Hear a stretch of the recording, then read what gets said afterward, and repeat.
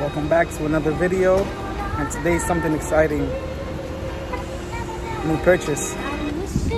Look, man, slow down homicides. Whole bunch of niggas die, whole bunch of babies cry. Looking up, I wonder why niggas suck my God. I'm still screaming RIP to all my fallen soldiers. For them, I'm giving hot shells like tacos. Big Woo, I'm nacho. Still ducking potholes and still dumping that Tahoe. I ain't gon' front, yeah, I'm a leader, man. I've been rolling beaters, man. Hit home runs like Jeter, man. Keep pipes like Peter Pan. Dripped in Adidas, man. Ain't that what she would fit? Think about robbing me, you gon' catch a fool. I'm from the floor seat, when niggas keep that still around here. Couple lines, no folks. Fuck gorillas round here. If you don't bang what I bang, they don't chill around here. Bullets say, yeah, you fuck around, get killed around. So today I picked up 09 TSX sedan.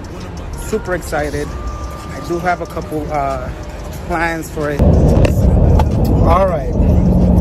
So the reason that I got this 09 TSX, when to be honest, I don't even need it at all.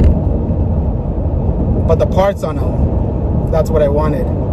So this car has the, if you guys know about a TSX's second gens, it has the modulo front end, the front bumper and grille. Or it's not a modulo front grille, it has the normal 2010 Honda grille, but the modulo front bumper, it has the superior by Xenon headlights.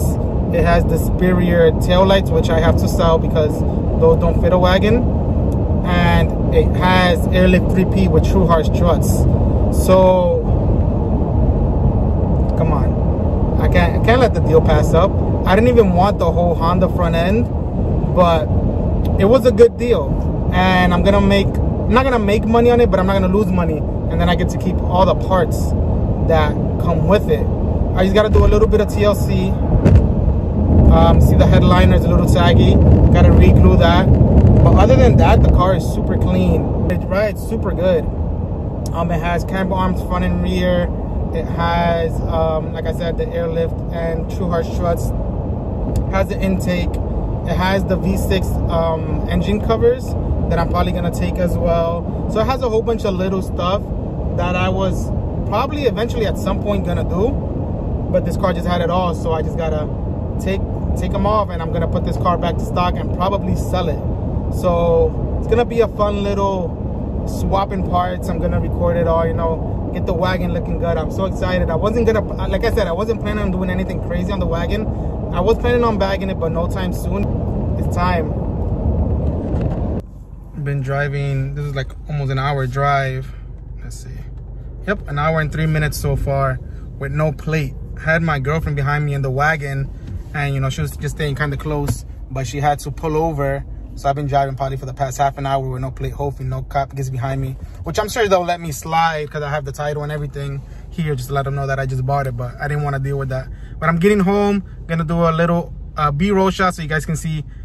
Car looks pretty good. Wheels are not my favorite, but overall it looks good. I'm excited.